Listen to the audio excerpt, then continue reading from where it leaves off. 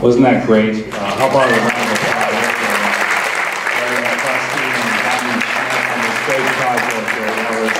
That was unbelievable. I think all of us are sitting here watching the film thinking, you know, how incredible it was that you were able to do this project. The scale of it is just unimaginable to us. And obviously not easy. It was 10 years in the making. You were obviously a very young man. You're still young, and so you've really gained incredible experience going forward. So maybe you can just talk a little bit, or actually what I was going to tell everyone is what the program is going to look like. We're just going to talk for a few minutes about the film and about the new Mariinsky. And then, because of this amazing announcement about the project at Lincoln Center, we do actually have a short clip of animation to show you what's going to be done there. Gary's going to talk about that and talk about what they plan to do there. So maybe we could start off just telling us you know, how the Four Seasons Performing Arts Center here led to the project there. You're not the only people, I guess, that design opera houses, so there's obviously some great expertise and great features that they saw. So can you comment on that? Sure, happy to. And first thing I'd like to comment, this is a different blue sports jacket that I was wearing just a few years ago. Can you hear? Can everybody hear?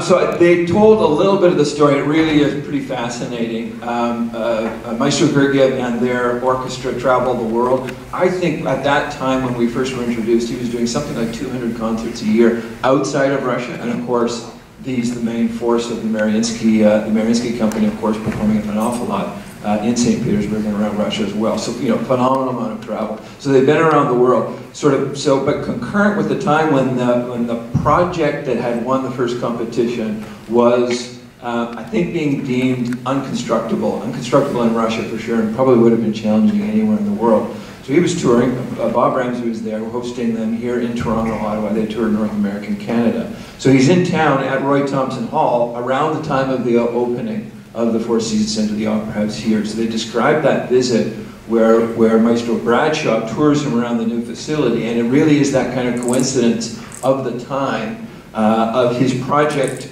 being maybe challenged and seeing an opera house that's just been completed. So that was the initial meeting. Jack tells this story, and others are telling the story. But Bob put Jack and Maestro Gergiev together at dinner that evening. And if anybody knows Jack, and you get a pretty good feeling for him from this film, it didn't take long for them to hit it off. So that was the introduction. The difference, I think, for us, and I think there were many companies, we understand there were about 10 or 12 companies who then came to Russia. So Jack and I then, a few weeks later, visited St. Petersburg and toured the site, and were kind of introduced to the project by Bill Airy. So we know nothing about it at that time.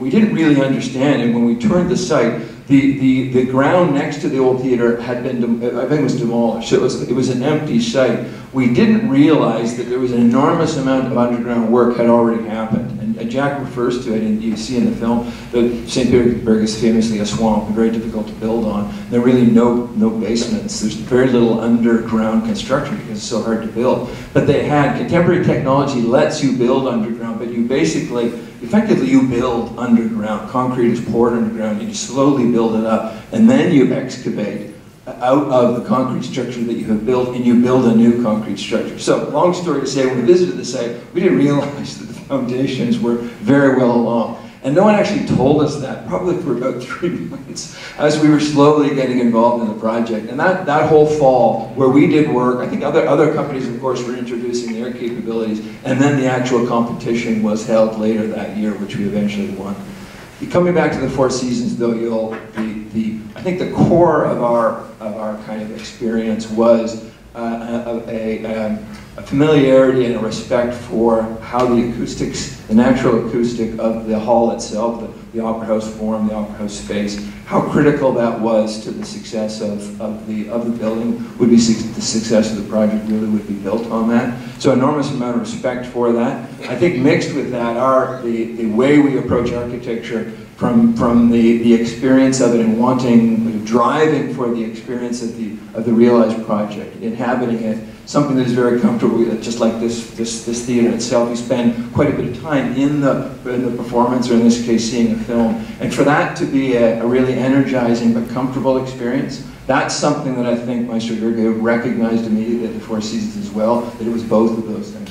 So it was almost like timing is everything, where you have this brand new state-of-the-art facility that just opens up, the maestro's in town, he goes there and sees it, falls in love with it.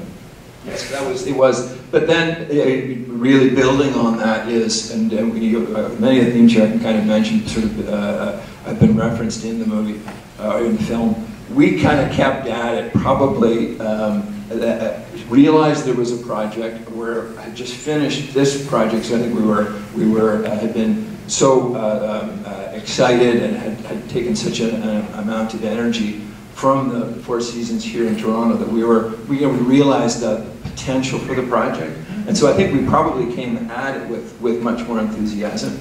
We may have been a bit naive as well. That may have been part of our strength. We hadn't really done any work in Russia to speak of. We'd done work in Europe. Many companies wouldn't have, but perhaps companies coming from Western Europe were a little bit more familiar with the challenges that, that's a lot of what Joseph is building his story around, of course, here is the challenges. Every project has challenges, but the particular challenges of building at St. Petersburg in Russia. So I think we just came at that with a certain amount of enthusiasm, and I think it's very much part of why we persevered. I don't think anybody here will drive past the Four Seasons Performing Arts Center on University without thinking about what you've done now in Russia. So obviously there were challenges. Do you want to elaborate a little bit on what it was actually like having to work with a different crew there and the communication and that sort of thing? Well, so maybe again to build on, so Joseph has really introduced that theme of the long distance communication. He has a sequence there where we had weekly meetings, video conference meetings. We were in Russia about once a month, so that was sort of our cycle, a 4-week cycle of being there for a week, traveling back, doing work in Toronto, having weekly meetings, and then again visiting this is the design stage when we're working in that way. Language challenges, so we had Marina as our translator. She's an architect as well. But really, it was not even cultural challenges. Really, sort of design process challenges were very much part of the outset of the project. The really big challenge. We had experience in designing and executing an opera house, but in North America, so to North American standards. Russia and is of course a completely different kind of bureaucratic jurisdiction. So we were really relying on our local partners, and they had a certain amount of experience, but not quite as much experience as Andre was suggesting. So they were very much learning how to do this as well. And I think that was a lot of the frustration for everybody. A very big project in any community. It was enormous for St. Petersburg, and everybody was learning how to do something that is that big. Certainly the challenges with bureaucracy and the challenges with getting things done are kind of well known, and so we were learning a little bit about that. Our local partners were very good at shielding us from certain aspects of that. So, but we knew that was going on as well, actually just getting things to happen. But that kind of process of back and forth, the process of communication, the process of figuring out how to kind of work with language. One little story I tell people is our local partners were working with some, say, computer programs, which were really North American based, and had some experience with that. And over the course of the first month, we realized, yes, they were familiar with it, not quite as familiar with it as maybe they were leading on, and so there was very much kind of a learning curve on their side as well as we learned to work together. So to transition now to the next big project, I thought it was interesting that you actually referenced the Lincoln Center early on in the film when you were looking at the site of the Mariinsky and talking about how it kind of laid out like Lincoln Center, and here you are so many years later moving on to Lincoln Center. Did you ever imagine that would ever be in your future? That was not something that we were thinking about at the time. It is interesting, and the reference we make there was actually Gergiev's comparison to what he was looking to achieve in St. Petersburg. So of course, they have the historic Mariinsky Theatre, which is an amazing facility. the Mariinsky, they had already just finished completing a small concert hall, so they have 2 theaters. The opera house that we were designing was going to be the third kind of facility in the complex, and so I think that was his reference point, was a complex of performing arts spaces within an urban environment. Lincoln Center, of course, different in its own way, but just that idea that it's multiple performance venues, all of them, of course, absolutely exceptional in their own ways. So that was interesting. We actually, one of the first times we met the full team, we traveled a few times back and forth to St. Petersburg, and then again, because Gergiev traveled so much, one of our first big design meetings was actually in New York. Our theater consultant was based there, and we came and he was performing at that time called Avery Fisher Hall, now since renamed Geffen Hall, and we heard the concert there. One of sort of those early remarkable experiences where after the concert we'd stay to have a meeting with them, because as we said, that's what we did in Russia as well. And they were actually testing some incredible violins, Stradivarius violins. So after our meeting, we came out on stage, the concert hall is empty, and he had a couple of his amazing violinists testing these instruments. Sorry, I'm going on a bit of a tangent. It was one of those amazing stories that are kind of part of these projects, where he actually asked the second violin player to play the instrument, because he said to us as an aside, the guy who's playing it now can make anything sound amazing. I want to hear what it sounds like when a musician plays it. So those kind of connections, though, to Lincoln Center really sort of started from the very beginning. At the completion of this project, certainly, I think that's something we found working here in Toronto really led to working on the Montreal, the Maison Symphonique, which is in the film. At the same time as it was leading us to St. Petersburg. And I think that's what we kind of had maybe realized at the outset, that the kind of the community of designers, architects, acousticians who work on these facilities does tend to be fairly international, because there are one in Canada, there are not that many of them, and so you're sort of part of a group that has a rare kind of experience. So again, to kind of link the 2 projects, I was thinking about how the Mariinsky was kind of a start from scratch almost, not entirely, but somewhat. And now you're going on to David Geffen Hall, which is a reimagination. So aside from the fact that one's in Russia and one's in the United States, which is more pleasing to you? Which is easier to work on? Something from scratch, or something that you have to deal with the existing? I would say they're all. You're happy to get anything. Yeah, well, they're all amazing projects and amazing in their own ways. So equal challenge, I think equally amazing process to be part of.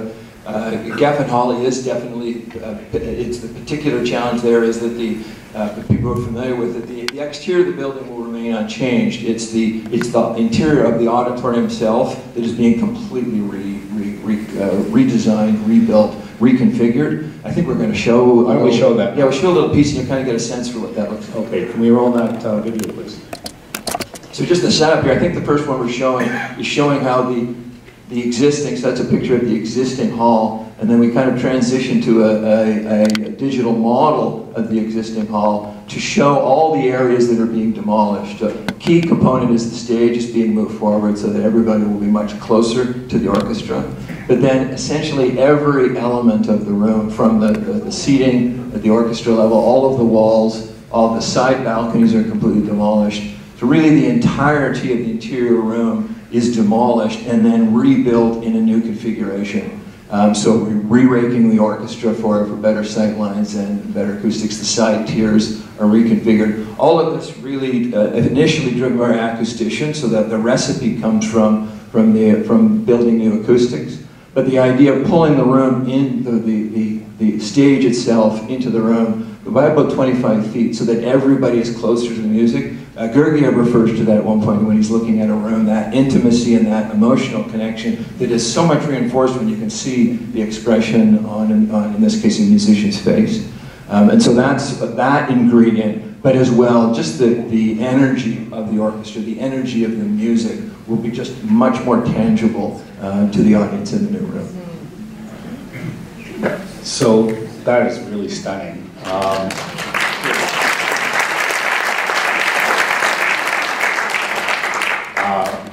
I'm interested to know, because the plan, in order to create that intimacy, you have to remove 500 seats from the theater, or reduce the number of seats by 500. How tough a decision was that to make in the economics of having a performing arts center? So it's interesting, it actually had been studied very carefully and already determined as we were starting on the project that from a business model point of view, the Philharmonic and Lincoln Center had already done the studies with the acousticians truly to understand that making the hall slightly smaller was probably critical to the success of the new project. So reducing from 2,700 to 2,200 or a little bit less, they had already sort of built that into their model. It's sort of, in a strange way, assisted by the fact that they are now playing typically to a house that's not entirely full. So their business model now is working on about a 75% complete full house. So that was actually, kind of a quirky way, a big step of them understanding that was possible, because they already are working with a hall effectively is too big. But the second really critical point of that was, I think, a general understanding that size of room, and there are bigger rooms and or more seats in a house. Some of the historic halls can do it because the seats are a lot smaller and barcodes let you put more seats closer together.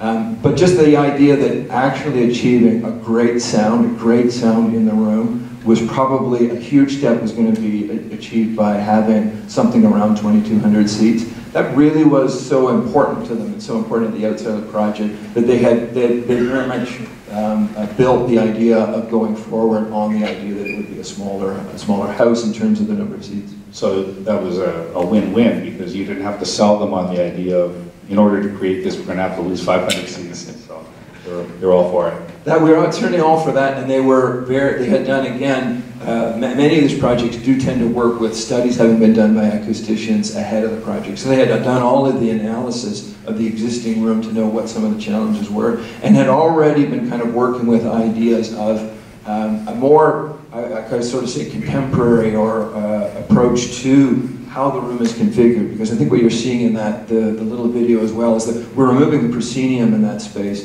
and we're bringing the audience all the way around the orchestra. And that sort of, that approach to all of us being in one space, that it being a single room, that musicians, the artists, and the audience are together in one space, I think there's something about that is very much kind of our time. And very much yearning for that kind of strong connection with the artists themselves, that being in the space together.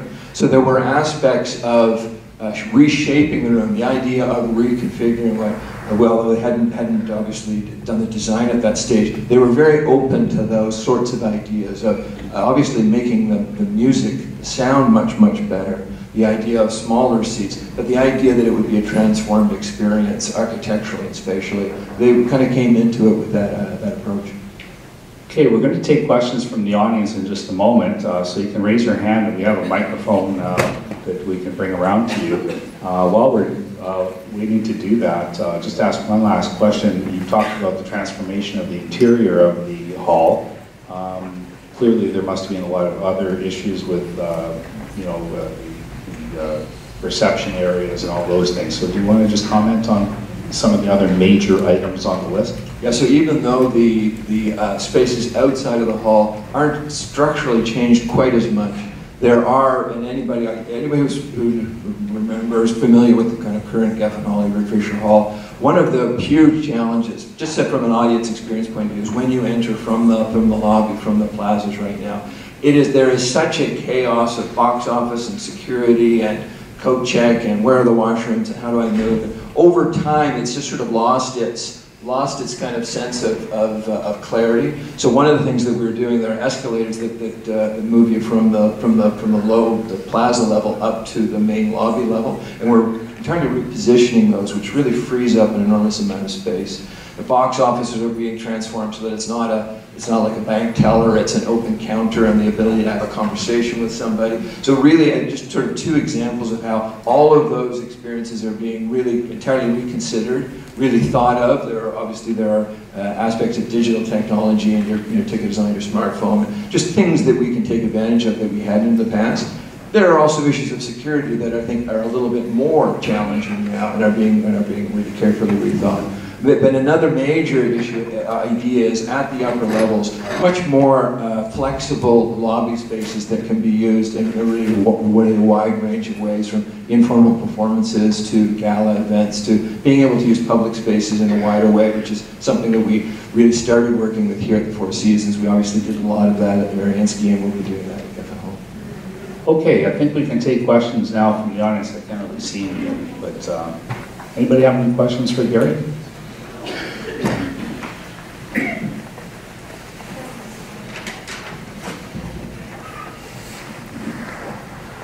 I have one up here.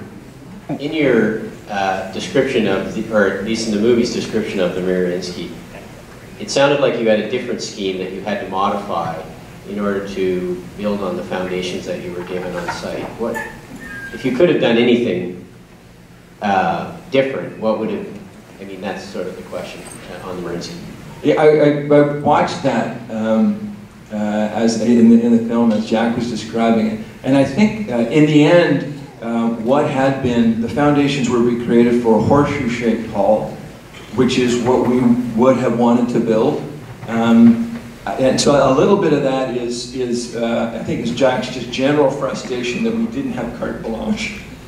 Because in the end, what we would have been, I think, very much supporting building was a horseshoe-shaped facility. And given the kind of the lay of the land, it was a full block that we could use. I don't think we would have been putting that horseshoe-shaped hall anywhere else on the block. That's the main street, close to the main, what would be considered the main street, the front door, the front access. So there's actually fairly little. There was, though, the size of that horseshoe shape and how we reconfigured it. We were coming from a experience of a hall here in Toronto where I think we're many levels, and that idea as being sort of fundamental to the acoustic of the room was something that we understood from this project here. Different acoustician we were working with, BBM, who had they had a different point of view, and a little bit I think what you're reading there as well is us getting used to a different situation, a different acoustician, a different approach, because we were promoting more levels within the hall. And in the end, we kind of compromised on 3 levels, whereas Andre he was interested in 1 or 2. So it's sort of there were differences of approach in that way as well. The process, though, that I think was maybe more challenging was the schedule. As we started on the project, they have been building these foundations, and although in the end the construction was quite slow for other reasons, they were incredibly eager to have drawings in order to now make the modifications that would be our design, because they were another thing, as I alluded to, we sort of joined a project that was midstream, and it took a few months for people to kind of make that clear that they actually are building the Perot design, but want it to be modified and are looking for a designer who can modify it. I mean, it's sort of hard here in a few minutes to explain how complex and convoluted the situation was. So it wasn't just that we were building on existing foundations. They had a set of drawings that they were building, and they needed our new drawings very quickly because they wanted to modify it. And the fact that that's what was going on, again, with the sort of bureaucracy and this sort of challenging communication, it took several months for that to become clear that that's what was going on. Okay, was there a question up in the balcony? Yeah, the individual Russian who was interviewed at his desk, the gentleman with the mustache, was he for or against? Individual Russian. Sorry, and what was the story? That I know there are several people who are. Which one? What comments? What were the comments that he was making? He was more or less neutral. He was the planner. Yeah, because the sort of bald guy yes, in yeah. front of the map. So that is the chief architect of St. Petersburg, and so an enormously politically challenging position. So the reason why you are having trouble reading his comments is that he is a consummate professional, and he has achieved his goal. If you don't know exactly where he stands, but to say in the end, no, he was a real advocate for the project, and carefully it can be the subject of its own kind of film, the kind of the very delicate stick handling through the approvals process. And he was instrumental in that, but he had to do it as a very, he had to be, to do his planning role very properly as well. It alluded to it a little bit. There was an architectural critic, Yuri, who was assigned to the project. He's a member of the architectural profession in St. Petersburg. It was a very interesting process where an architect is assigned to critique our project along with a panel, and then he actually came to Toronto and worked with us for 2 weeks on essentially adjustments to the design in response to the comments that had been made. And he toured our facility and got to know what we were trying to do as well, and then was really sort of helpful in then making modest changes, but important changes, which sort of helped with the approval. Okay. Are there any other? Russia is very infamous for corruption. Some projects, Canadian government projects like AIDS Russia project had to be cancelled. They couldn't send money from Canada to St. Petersburg, only to Helsinki. Did you have any problem, or you don't want to talk about it? You have to bribe contractors, to speed up your project. So our local colleagues, I alluded to it before, but to sort of be explicit, Andrei Pamferov, Christian Pomorsky, we were working as essentially, our contract was held by them. It was a kind of a partnership where we were involved more on the design side and them on the execution. And that's very typical. We work all over the world and often do those sorts of relationships. But what I was alluding to, clearly we were conscious that there was irregularities going on. Andrei was very careful to keep us out of that, and we really, although we had a lot of challenges working with him, we very much appreciate the fact that he took care of that side of things. When it became very clear to us, though, as we started to source some materials coming out of Western Europe, and so we would be glass or theater seats from Italy, or just some of the components that wherever you are in the world, you tend to be going to the best place that they make them. And so when we would talk to theater seating people in northern Italy, they would ask us, well, what's the import duty? When it comes to the border, what will be the import duty?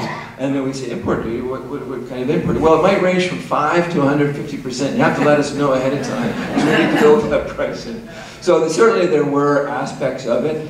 Josip is, when he's talking and he's doing 3 years to completion, 2 years to completion, there was a clear sense locally that the project was moving very slowly, and no doubt there were aspects of the corruption that was part of that. And it was this drive, he very kind of euphemistically, it's the chief planner, euphemistically says Gergiev's patience and wisdom is what pushed it through. It wasn't his patience and wisdom, it was the strength of his reputation, because he's not a strong man in a kind of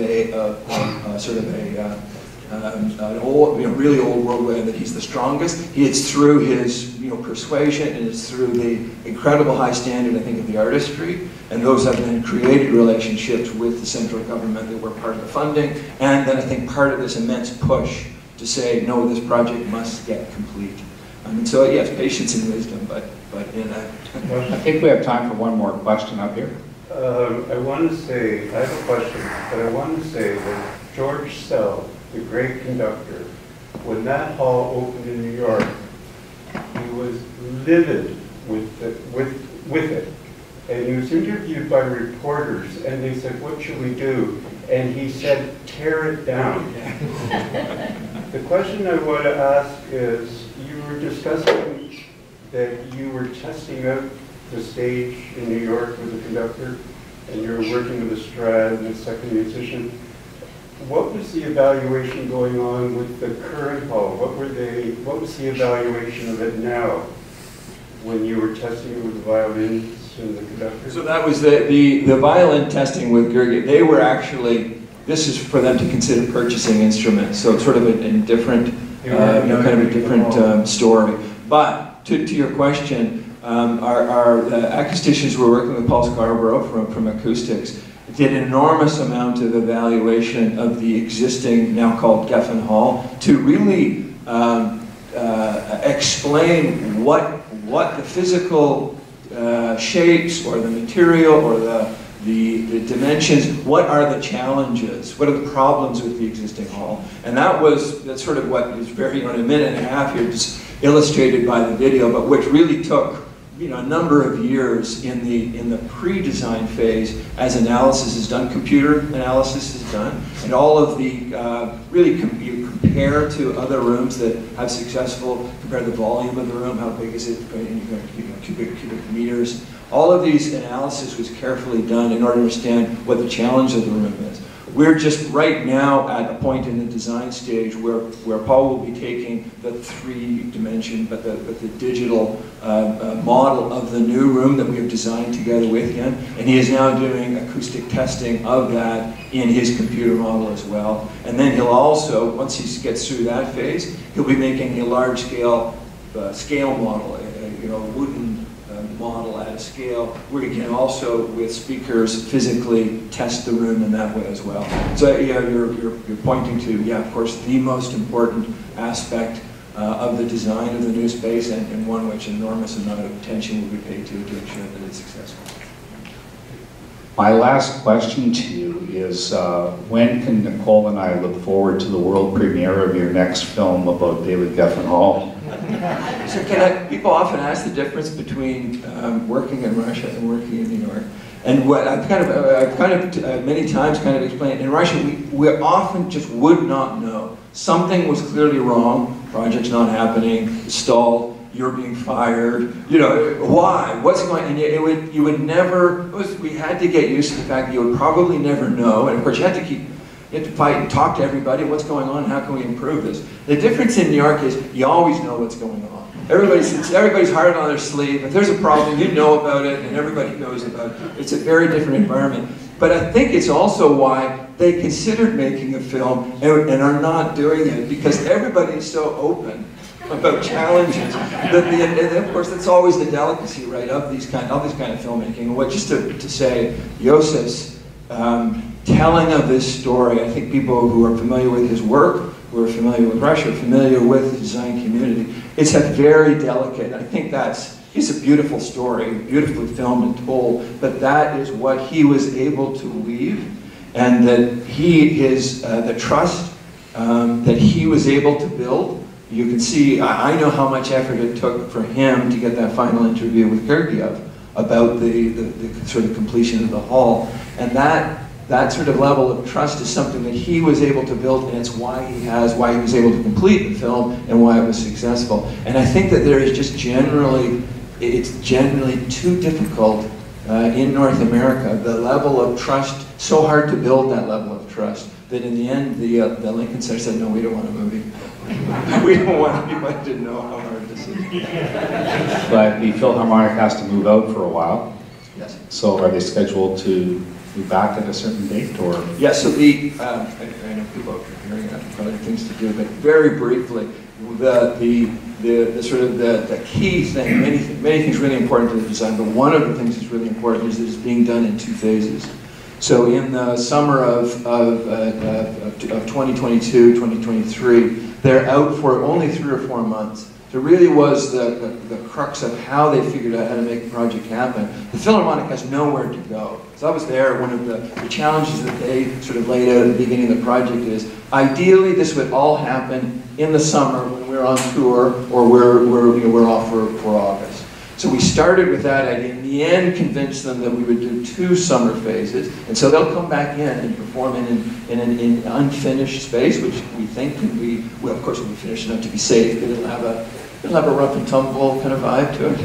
But with the stage move forward, and then in the summer of 2023, they'll move out again for actually longer than the summer, and they'll move back into the winter of 2024, and that's when the inaugural finished concert will be. But it's sort of one of those enormously sort of interesting but challenging aspects of that project, is figuring out how to do it as really a phased renovation. Well, I'd like to thank Gary very much. I think we're all enormously proud of the work that they're doing. And thank you for your time and for being here with us.